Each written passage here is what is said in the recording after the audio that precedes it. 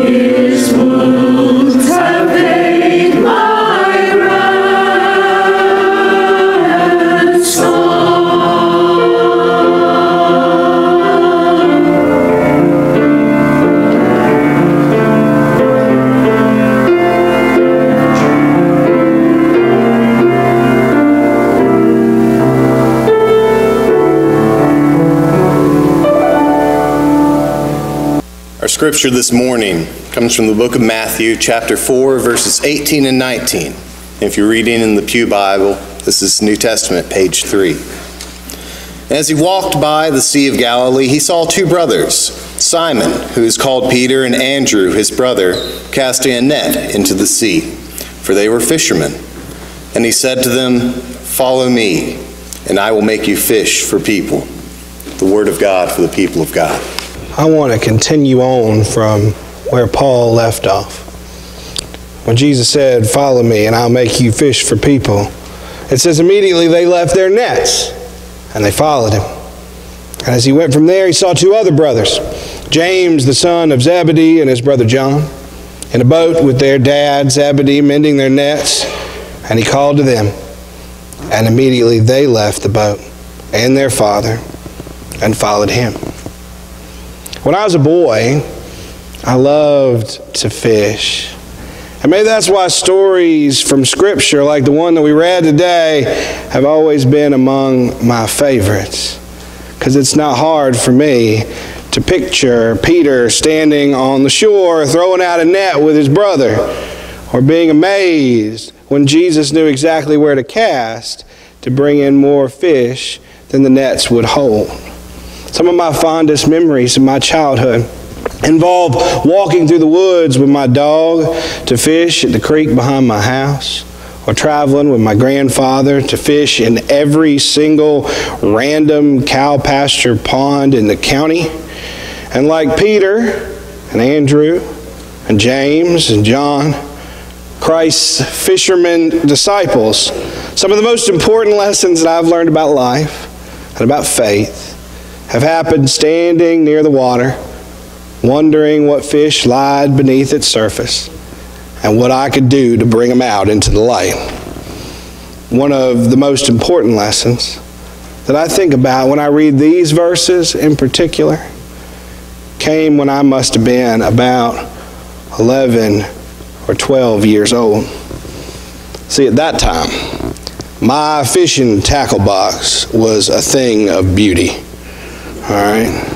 I had everything that you could possibly have. I was enamored by all of the fishing gear that you could purchase. I had a frog, wasn't a real frog, but a rubber frog that when you'd reel it in, it would kick its legs. I had a plastic bumblebee that was supposed to leap off the water as you reeled and make little circles that was supposed to attract the fish. If there was a color of fishing worm, I owned it. All the little rubber fishing worms, and they were all categorized by color, which was a painstaking process to decide if I wanted to use the color spectrum or some other categorization method. I was serious about this. I had every kind of hook that you could have, every kind of bobber you could have. I even had a bobber that lit up at night so you could cheat and fish at night and put a light in the water. And because that stuff wasn't enough, when I sat in on a storytelling session at a national park, I heard a man saying that this certain seed from this certain tree Native Americans used long ago to attract fish. So I got all the seeds from that tree I could put, and I put those in my tackle box as well. I just knew. I knew that having all this gear was going to make me a better fisherman. And I got a rod and reel that matched the awesomeness of my tackle box. That thing could be bent and not break. And it had this open-faced reel that was built for speed. And I could cast it way out and into any tree I wanted. See, I believe this stuff was going to make me better. And when I look back now, I realize that I never caught anything with the frog or the bumblebee or any of those worms, no matter the color. It didn't matter how I organized them. The fish didn't want them. And I think back about it now, and I realize that special rod and reel, I spent more time untangling the bird's nest that it could also create very quickly than I ever did fishing with that pole. Doesn't mean I was a bad fisherman. I just learned how to fish a different way. A way that made all that stuff irrelevant. I'll never forget going fishing with my uncle Rodney. We were on the dock one day, and of course I brought all my gear, my little tower of awesome fishing stuff surrounding me. And I was ready when he came up, and surprised that he didn't bring anything with him. Just a container of night crawlers. That's all he had. No pole, no tackle box, no nothing. And I was really excited to see what he had in his tackle box to see if there was something new I could go and get, right? So he shows up and I look at him and I say, Rodney, I thought you came to fish. And he said, I did. And I intend to catch some stuff too, if it's biting. I said, how are you going to do that? Before I could finish that sentence, he asked if he could borrow some things from my tackle box, which of course I obliged because I wanted to show off all the cool stuff I had. I didn't know what he was going to take, and I was excited to see, like, how is he going to make some of this stuff work, especially without a fishing pole. And he took out a hook and some line, and that was all. I was real disappointed. I didn't know if he saw all the cool stuff I had. I had that bumblebee. The thing was awesome. But he just took a hook and some line. And I watched as he tied that line to the hook, not in any fancy way either. Left a tail on there and everything. Baited it with a worm. And then he walked over to the edge of the dock. Let out some of the line in his hand, still had the spool, and just slowly lowered it down until it got all the way to the bottom, and you could see the line crumple when there was no more to let out.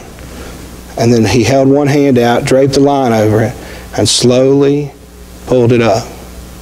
And I watched what this man was doing, and all of a sudden that line goes this way. And I watched him sit here for a second and then do that, and then pull up a catfish. And I don't know who was more surprised in that moment, me or that catfish that he held up that was just wriggling when he looked at me and goes, I think they're biting. I thought this might be a fluke event. And so as I tried using every manner of cool thing in my tackle box, I watched as my uncle slowly lowered this string down and pull up fish after fish after fish before I finally had enough being outfished by a man with almost nothing. And I said, tell me what you're doing.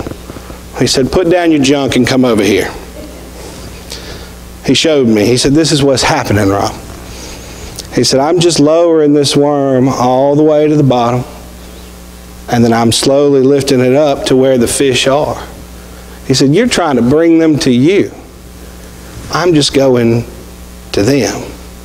And you don't need all that mess to go to them. So I clipped the line off my pole and plied off the fishing weights and took the bobber off and spent the rest of the afternoon pulling catfish out from under the dock with my bare hands. And 2 weeks ago, I realized I still got it because I went down with my kids to Georgia and showed them how to fish the same way and caught something on my first try. It's taken a while, but I realized that what I learned that day is about more than fishing. I realized that it reflects what is most important and most effective if we are trying to share our faith with others. And I realized that it reflects what Christ did and said the very first time he went out and met a bunch of fishermen. Something that I read and that Paul read this morning that speaks to us. There are different versions of this story in Matthew's gospel. And the way that Matthew's gospel tells it goes like this. Jesus was baptized, and shortly after he was baptized, he started to preach by himself. He worked his way upstream from the River Jordan to a lake, the Sea of Galilee, and started preaching in synagogues and wherever folks would have him all around the lake. And as he was walking, he sees these brothers. This man Simon, who he later names Peter, and his brother, and they're throwing a cast net into the water. And this cast net has a special name. In Greek, it's called an amphiblastron. I'll say that again, an amphiblastron. What it is a round cast net.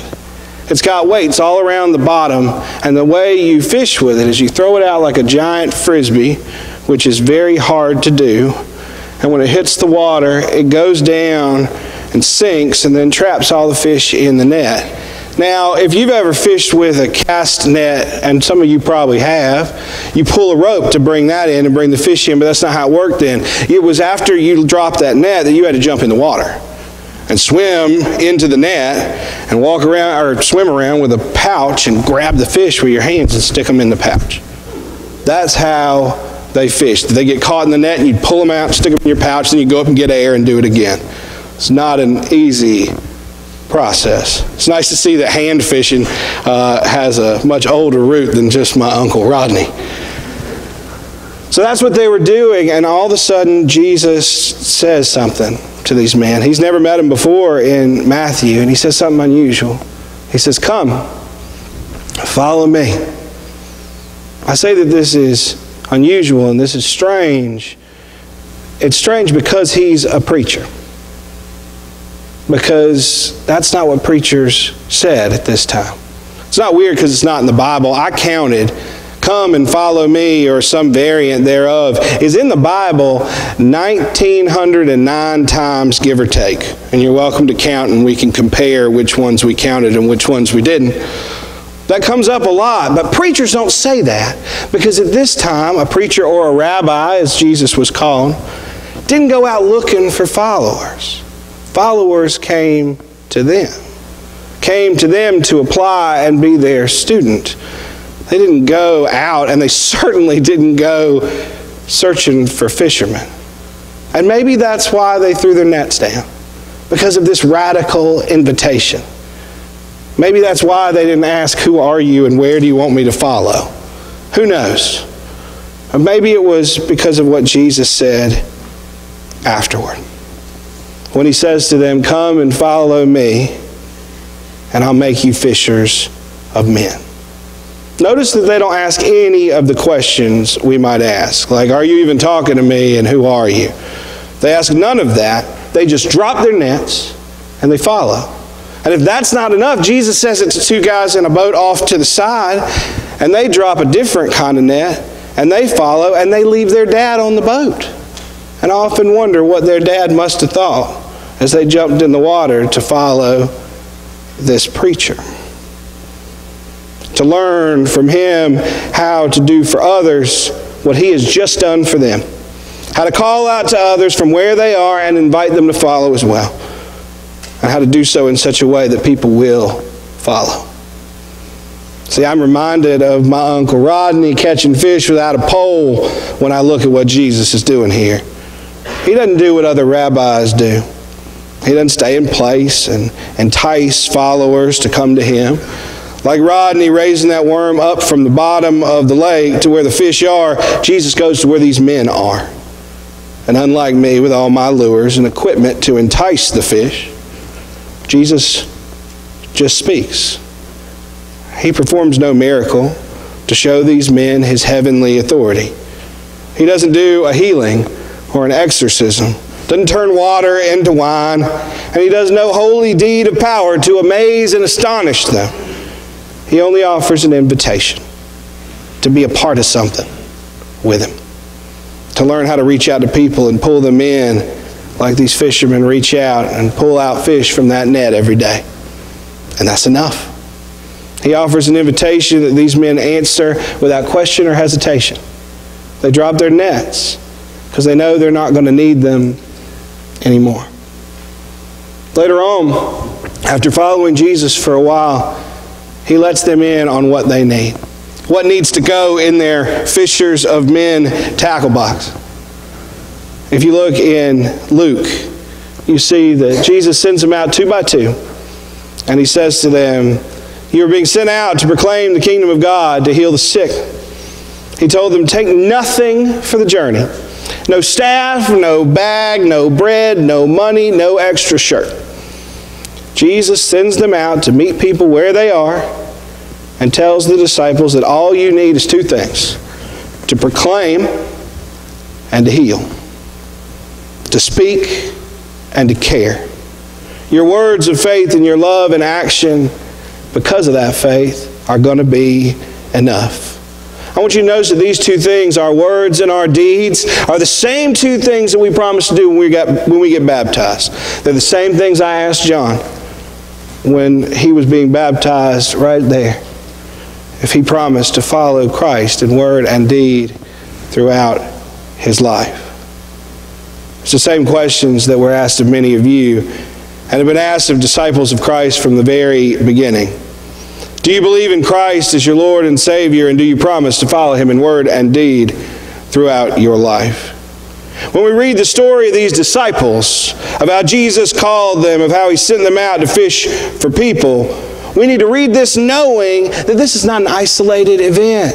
It is not just for some fishermen. It's a lesson for each of us. We are all called to be disciples.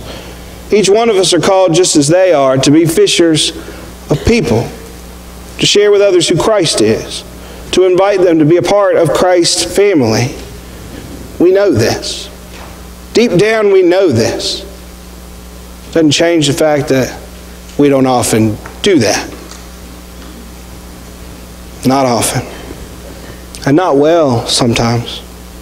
You see, we're often hesitant to share our faith, hesitant to invite others into Christ's family, or to invite others to sit with us in church, hesitant to be the fishers of men that we promised to be at our baptisms, when we answered yes to following Christ in word and in deed. And maybe the reason for this hesitancy is the fact that we don't think we have the right tools for the job. That we can't be fishers of men without seminary training, or extensive knowledge, or a stack of Bibles or commentaries that we have read and highlighted. Maybe we think we need to have all the answers. We need to realize that the same thing I realized on that lake long ago. What those disciples realized when they put their nets down, and what was shared to them the moment before Jesus sent them out. That all that stuff isn't what we need. Christ has already given us everything we need. We're making it far too complicated. I fish better with a line, a hook, and my hands than I ever did with all that stuff.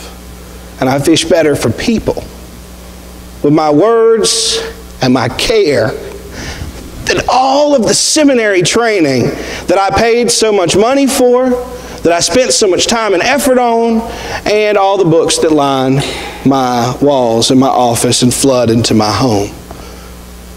My words and my care matter more. Maybe we struggle to do this because we spend too much time trying to get folks to come to us instead of meeting them where they are. I've been around long enough to know that new buildings and free food and special events can get people to come into a church.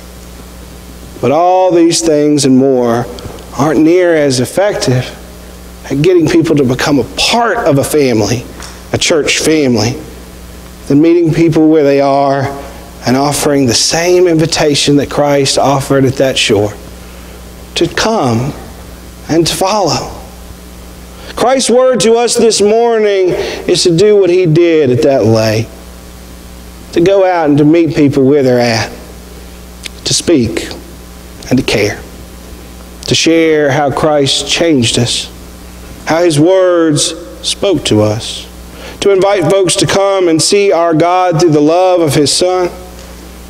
Through the church family that loves us through him. Christ is calling each of us to be his fishermen. And we don't need tackle boxes full of shiny gear to do so. Your story is enough. Christ's love is enough. So drop your nets. Leave your pole on the dock to dry rot. And bring only what you need. And see for yourself how powerful this is. I want to end today not with my words. I want to show you with your own words how powerful it is to just share your faith, your hope, your love of the people in this room. Turn your attention up here. This is the video that was made months ago. You might remember when a young man came here to make a video of us so that we can share our faith with others. I want to show that to you for the first time this morning.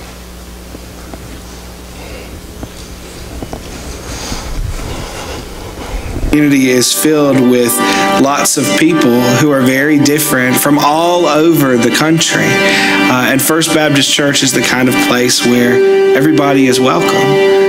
The community within the church is very warm and accepting. People here show love toward one another, and it's reflected in actions.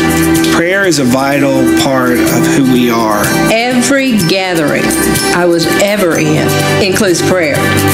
It's a place where anybody can come and have an encounter with God, have an encounter with the sacred. As I sit and worship here with powerful preaching and great music, I am able to have that worshipful communion with God. Every single one of our worship services, we have a sign language interpreter here to interpret the sermon and the songs and the prayers and everything, so that whether you are hearing or not, you are able to worship just the same as everyone else. Many of us who sit on what I call the organ side of the church sit there because we want to watch our deaf interpreter sign, and we also love watching our hearing impaired members listen and worship and smile when they do. Many of the most important relationships that are formed among families happen through Sunday school. People are willing to share personal experiences in their living and how God has moved and is moving and the things they struggle with. All of that is put on the table. Because of it, there is a closeness in that class that I have not experienced in other places. First Baptist Church of Fayetteville does a beautiful job of serving the surrounding community. We believe at First Baptist Church that every single member of our church is a pastor, is a minister, is a prophet in this world. And what that means is going to be different for everybody. Some of us are called to be ministers in our jobs and in our work and in our schools. And here at this church, we want to encourage you, support you, and foster you in those ministries. I no longer think, let me go do this because it's going to make me feel good. It is now because this is helping somebody else, and that's what love demands of me. And I think that's the spirit of this church. First Baptist Church is a family. First Baptist Church is a home. First Baptist Church is a sacred place. It's a headquarters, a launching point for service. It's a place of discernment. It's a place of prayer. We are music, we are art, we are builders, we are flood cleanup crews. We are proud of the family that we are here at First Baptist. We are proud of the diversity that our congregation represents. We are guided by and motivated by our love of God and our love of others.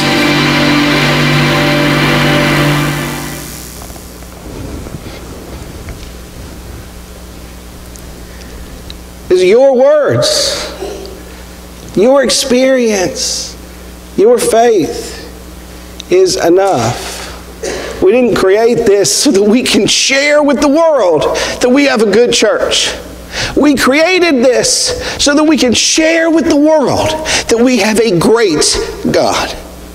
Amen. We end every single worship service with a charge. I figure if you've come in this room, I'd like to hope you got something here to take out there. And so this morning we end with a charge, but also with something to take with you. I want you to take your story with you. I want you to take your care with you when you go out into this place. And this video that you saw, I've got these in these containers here.